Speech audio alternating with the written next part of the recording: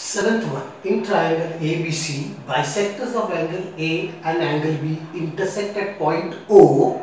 If angle C is equal to 70 degrees, find the measure of angle AOB. If you see here carefully, the angles are given to us and the figure is not given to us. First, let's draw a figure so that we can understand the concept.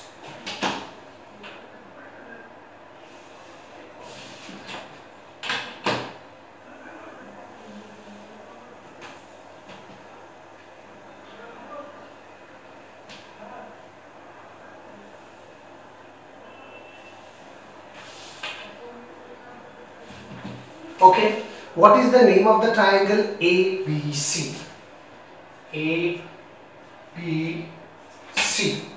Okay, now in this triangle, what they have said, angle A and angle B intersect at point O.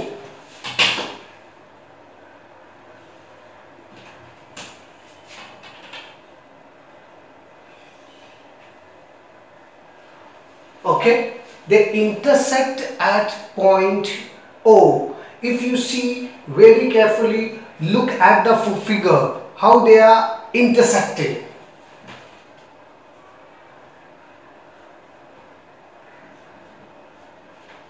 Okay, now let's start with our solution. In triangle ABC, bisectors of angle A and B intersect at point O. Now one more thing is given to us is angle C is equal to 70 degrees. We have to find angle AOB, this angle. So I always tell you what is given to us, from that we will start. Solution. In triangle ABC, now we are going to let angle A is equal to 2x degree, angle B is equal to 2y degree, and angle C what is given as before. Let angle A is equal to 2x degree, angle B is equal to 2y degree, and angle C is given to us. Angle C is equal to 70 degrees. We got this from given. Okay. Now we know angle A plus angle B plus angle C is equal to 180 degrees. Sum of the measures of the angles of a triangle. Let's try. Angle A plus angle B plus angle C is equal to 180 degrees. And the reason we very well know it. Sum of the measures of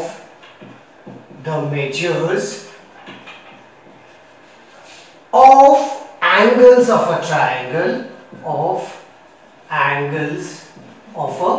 triangle, we know that it is 180 degrees. Now let's see.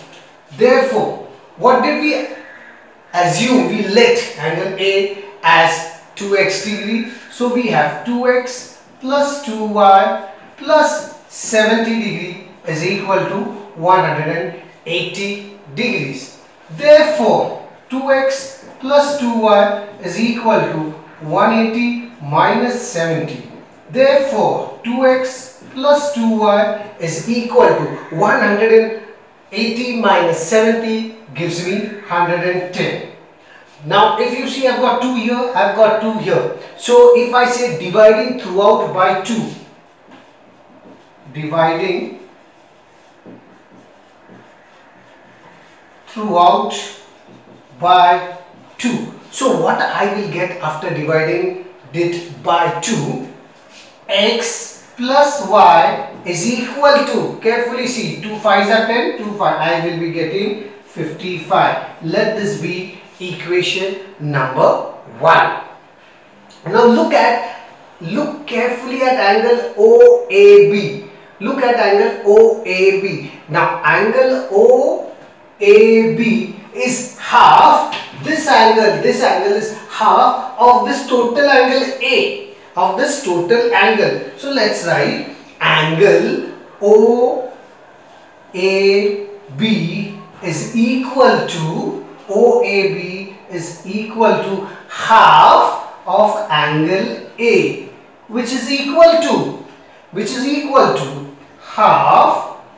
What we have got as angle A, look carefully, what do we get as angle A?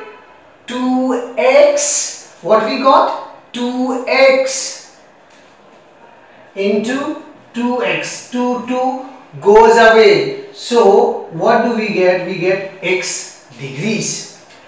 Angle. Now OAB is over. Now look at angle OBA. Angle OBA. Now that is also half of which angle? Angle B, which is equal to half into, if it is 2x, what this will be? 2y, cancel, which is equal to y degrees. There will be some reason for this. What was the reason given to us? They have told us that OA and OB are bisectors. So we have to write the reason for this. The reason will be ray OA and which ray? Ray OA and ray OB are bisectors of angle, angle A and angle B, right? They are bisectors of angle A and angle B. Now let us consider a triangle, this triangle. After considering this triangle, then we may get a value. Let us consider that triangle and see what happens with that triangle. Okay, in triangle, what is the name of that triangle? In triangle AOB. In triangle AOB, angle sum, again we are going to take the sum of the measures of the triangle over here, sum of the measures of the triangle. So angle OAB plus angle OBA plus, which is the third angle? Angle AOB. Angle AOB is equal to 180 degrees. Now as we know the reason for it, sum of the measures of angles of a triangle. Sum of the measures of angles of a triangle. So we got the triangle and sum of the measures of the triangle. Now A and B, we have got A and B, look carefully. We have x plus y plus angle AOB is equal to 180 degrees. Let's take this together. Why? Because here if you see, you have got it as 55. Therefore, this is 55 plus angle AOB is equal to 180 degrees. This we got from equation 1. If I am not, this we got from equation 1. Therefore, angle AOB. Now 55 is this side. I am going to take 55. That side 180 minus 55 degrees. Therefore, angle AOB 180 minus 55 gives me 125 degrees. Now we got the value of angle AOB as 125 degrees.